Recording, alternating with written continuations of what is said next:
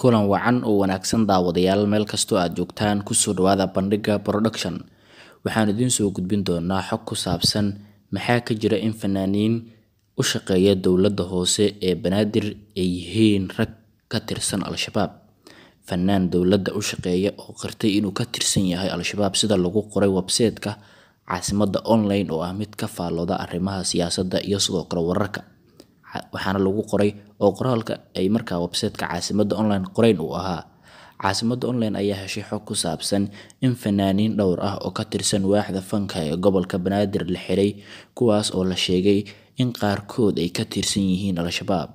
Xogta ay heshay caasimada online ayaa sheegaysa in Abshir Gaaran Axmed oo xog hayn u ahaa agaasimaha waaxda fanka ee gobolka Banaadir Shamso Cali Macalin iyo fanaaniin kale lagu qabtay guri ay ka deganayeen degmada Boondere oo ku yaala degmadaasi.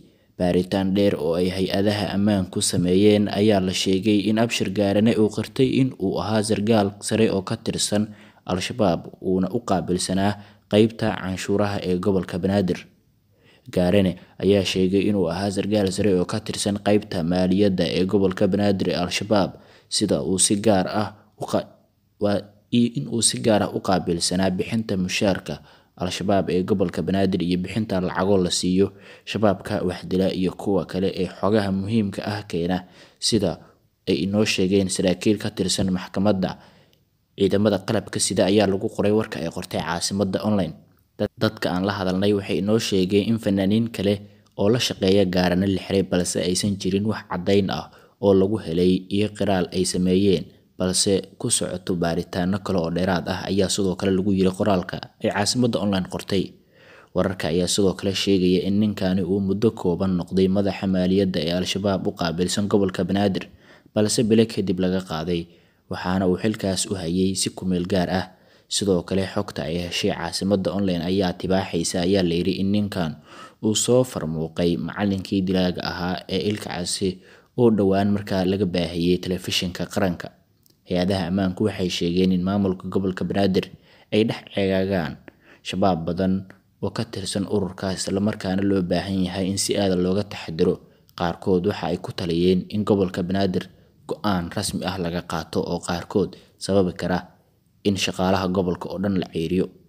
Arrintan ayaa noqonaysa mid aan caddayn rasmi ah loo hayn, hase yeeshee dadka muuqaalkan ama qoraalkan arkay ayaa aad ugala yaabay arrinta ku saabsan in ninkan fanaanka ah uu isagu markaa yahay qof ka tirsan dagaalyahanada Alshabaab, iyadoo warkani yahay mid la yaab leh. Qof walbana marka uu arko aad ugala yaabayo waxa ay qortay caasimada online iyo sidoo kale sida uu yahay oo dabcan dadku aad uga walwalayaan waxa halkan ka dhacaya.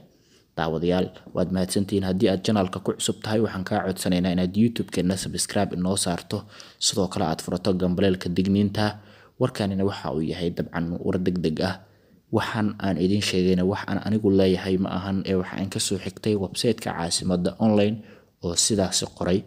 Waxaana caasimada online inta badan looga hadlaa wararka ka dhaca dhacdooyinka ka dhaca dalka gudihiisa iyo sidoo kale sheekooyinka qaar ee baarista u baahan oo iyagu inta badan daabacaan xogtaan. Dabcan daawadayaal, anigu wax caddayn uma hayo marka laga soo tago caddaynta ah in ay iyaga qoreen oo aan hayo.